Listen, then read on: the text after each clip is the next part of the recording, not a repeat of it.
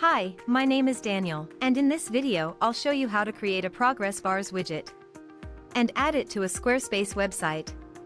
Let's get started. The progress bars widget is a great addition to any website.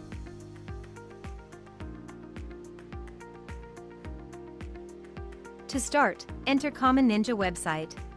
Choose your widget from our large collection of widgets. And once you've entered the widget page, click on the Create button to enter the editor. Here, in the editor, you can edit the content. Select a layout and a skin.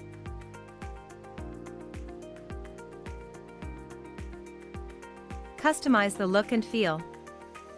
And change the settings. When you're done, click the Save Changes button to save your work.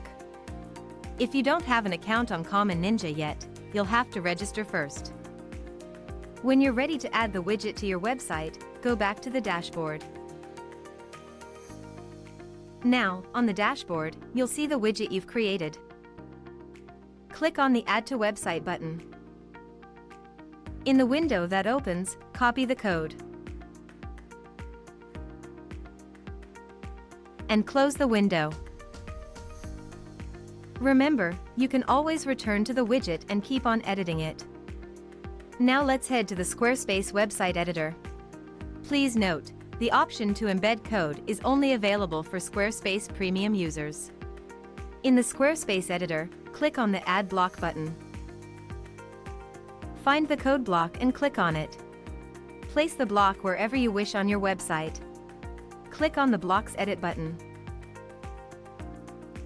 Here, in the window that opens, simply add the widget's code you've copied before.